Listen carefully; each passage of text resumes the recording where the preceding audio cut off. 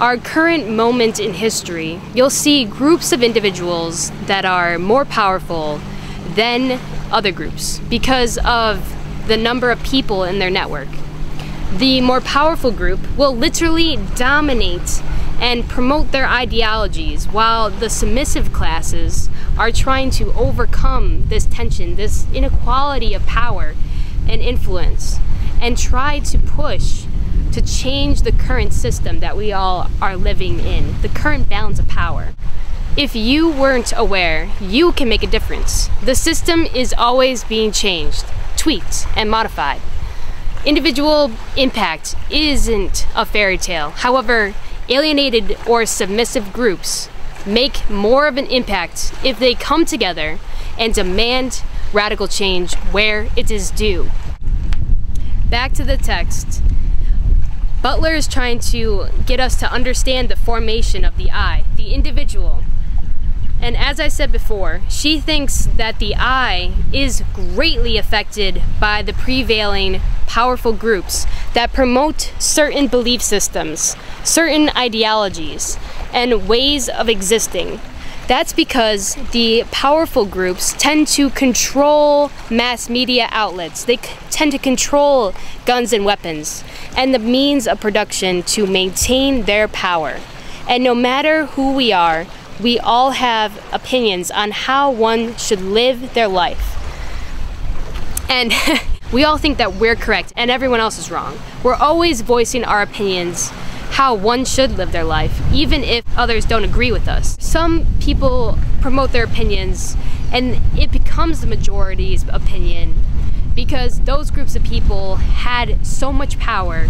John Stuart Mill calls this the tyranny of the majority. Mill asserted whatever the majority tended to believe is what shapes contemporary norms.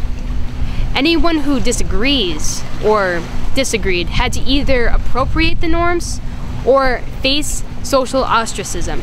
Imagine your current belief systems right now, such as all women have the right to vote, and all schools should be open to everyone, regardless of their ethnicity. And now, imagine being transported in time. We're being transported. Now we're surrounded by a majority of people who do not believe in your belief system. So what do you do now? Do you voice your opinions, your beliefs? Or do you conform to the current norms because you're afraid of facing grief or persecution? The point is, whatever norms are currently in place, we all need to deal with them. We need to decide if we agree with them, take them on, or if we're against them. And if we do disagree with them, if we are against them, the current norms, the current laws, the current normative framework that really impacts people's lives, do we hide away in our houses? Do we not speak because we're afraid of facing social ostracism for our views? Or do we go out in public and openly speak our reason? Do we let others hear our voice through articulating our reason over and over again until our reason gets more and more articulate, more and more true, that it becomes so clear and so true that others cannot help but agree with us? Now, returning back to the text, we need to give an account, to produce a narration for our particular selves, for our particular subjective experience and reason on how we see the world. If we choose to change the world in the direction towards justice, virtue, reason, equality, we need to start practicing critical thinking and articulating our reason or arguments. And luckily, we do this all the time, even if we're not aware or conscious of it. We tell stories to our friends and family members when they ask how our day was or what's up. We go into our past experiences, past lessons that we were taught by our teachers, and try to narrate them into a coherent story and argument to justify why we acted that way or why our reason is the way that it is. We especially do this when our parents used to demand why we were out so late. Why were you out so late?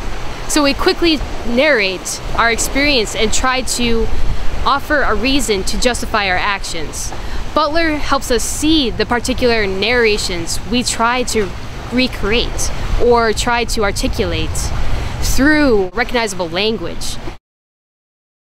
I narrate what I think happened, while my best friend could retell the same story that we experienced together in a completely different way, which would arrive at a completely different form of the truth. Butler shows us how trying to give an account of ourselves, of the interaction we come to experience, are very obscure and not always truthful. It is hard to recreate or narrate the truth. That's why whenever a couple breaks up and we're friends with both of them, no matter who you are, we'll find it very confusing to determine whose side is more justified or true, or who to side with if we're taking sides.